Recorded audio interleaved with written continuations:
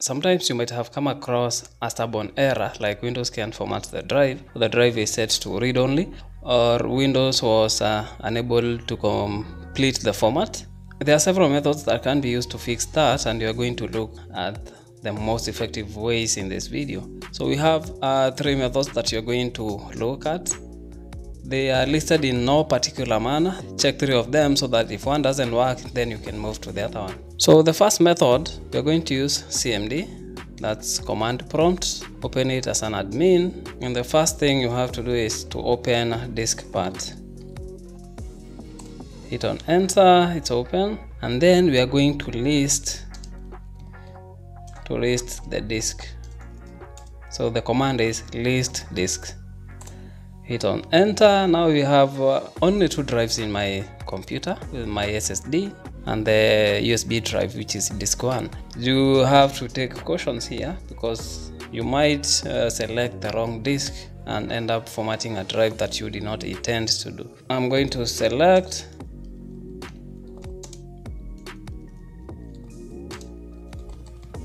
disk 1, select disk 1. If yours is the USB drive that you're going to format is disk 5, you are going to say select disk 5.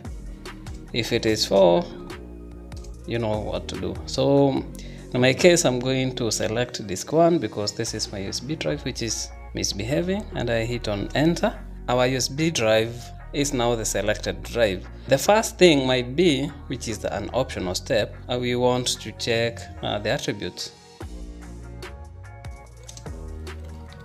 So as you can see, read-only status, we don't have that, read-only, no, and all the other information. So I was interested in checking whether our drive is in read-only state.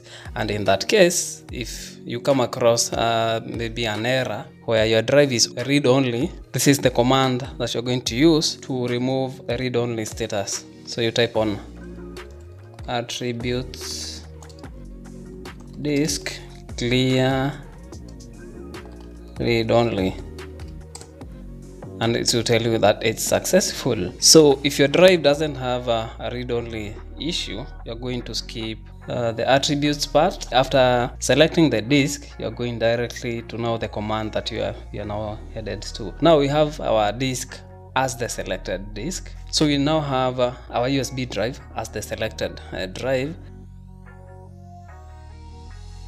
You hit on enter.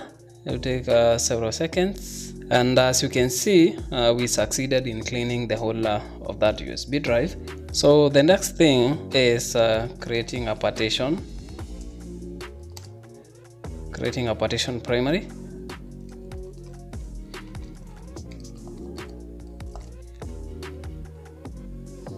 Hit on enter, and we succeeded. So we created a partition, and now the next thing is to make the partition active.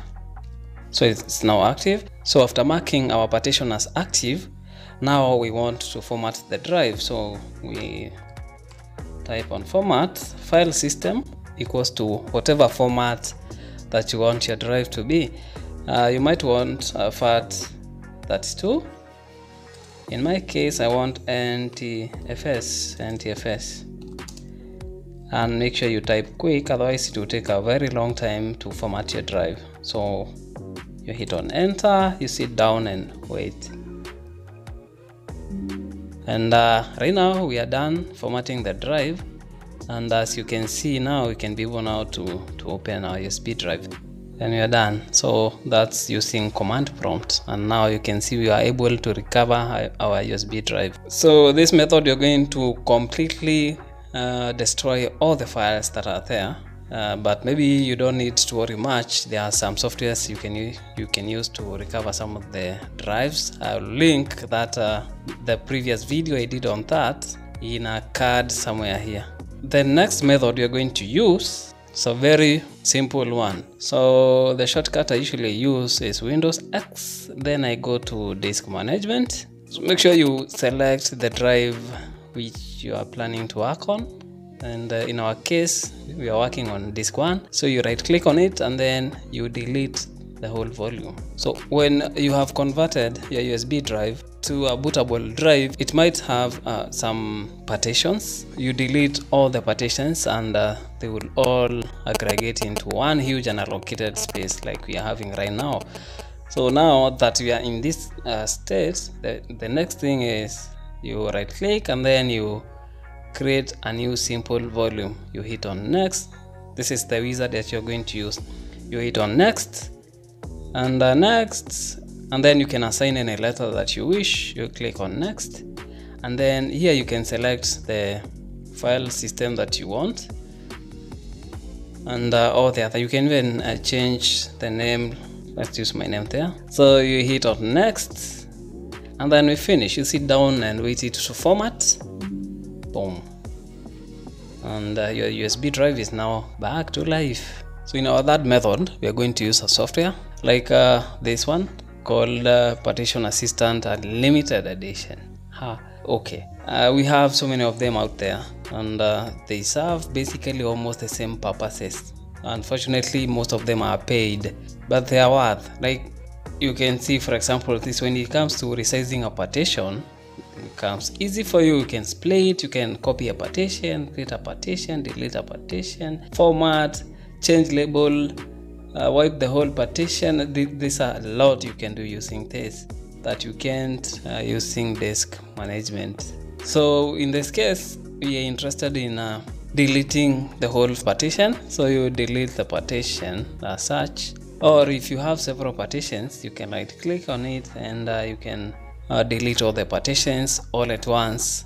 Like I said earlier on, if maybe your disk was used in installing Windows, it might have, and especially the GPT format, it might have so many tiny partitions. So if you click on delete all the partitions, they will all be deleted. So we hit on OK, and then you have your drive looking exactly like this with unallocated space. Now that we are done, that's a pending task. You might maybe want to do so many things, and then you hit on apply, and that's when your commands will be applied. So in our case, I don't need to do anything else. The only thing that I need to do is to apply. In case maybe I don't want to do that, I can undo or discard all the commands. So hit on apply and then hit on proceed.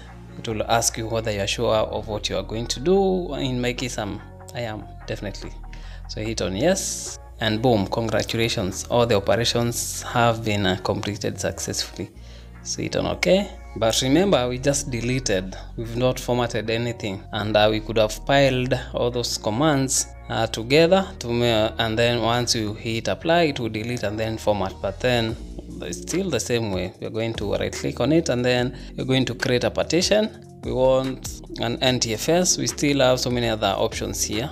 I like NTFS most of the time. I like using that, and you can use this slider to select the partition size, but I'm interested in formatting the whole drive, so I hit on OK. We hit apply,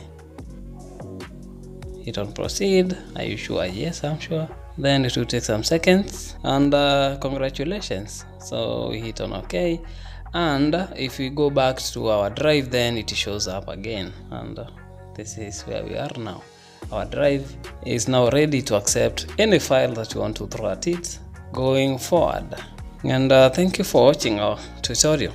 So I'm sure if you've watched up to this end, you definitely like our content. Subscribe, continue sharing, and like the video so that YouTube will know that you are making some good stuff from this end. And as usual, see you in the next one.